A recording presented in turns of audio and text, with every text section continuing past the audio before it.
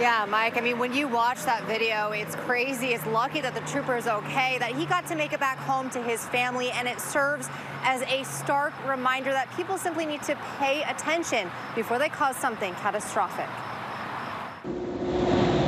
Every trooper in Utah heard the crash come across the radio. It's scary, and I immediately start looking at my computer for any information I can find that may be coming through dispatch. Trooper Cody Olau's coworker Romeo Martinez sat inside his patrol car as another driver sailed toward Martinez during a traffic stop on I-215 Tuesday, hurting Trooper Martinez and two others.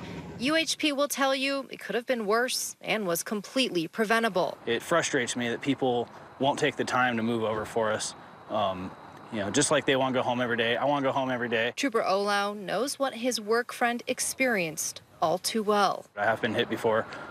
From behind, I've been T-boned at a low speed. Thankfully, neither of my crashes were that serious, but it's scary. I mean, nobody likes to get hit by a car. And UHP certainly doesn't like having to remind drivers of the most basic rules of the road.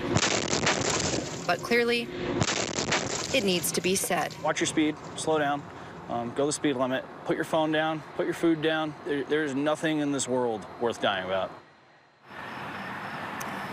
Yeah, and tonight, Trooper Martinez still recovering from his injuries in that crash. Obviously, that patrol car is totaled, and UHP is sharing that video, hoping that drivers really get that message that they move over and put down their phone.